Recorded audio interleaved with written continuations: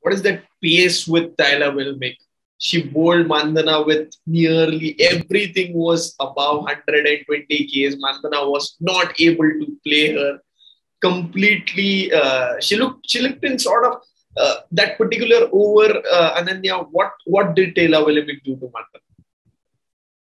I think it was just the lengths that she bowled. When, like Umesh said, when she was coming at Tayla Vlaeminck, she shortened her length nicely, and because of the pace, I think Mandhana didn't have that time to go back and crunch her off the back foot, which she generally would have done, which she did in the third over. She didn't advance down the track.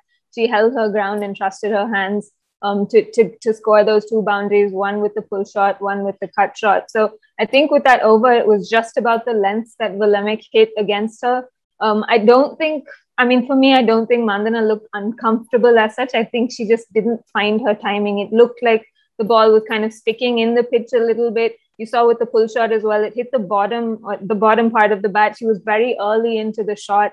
So she wasn't exactly troubled by the pace. I think it was just about understanding the pace of the track and how she could counter Vlaeminck, because I think she was a little mindful of that late movement into her pads.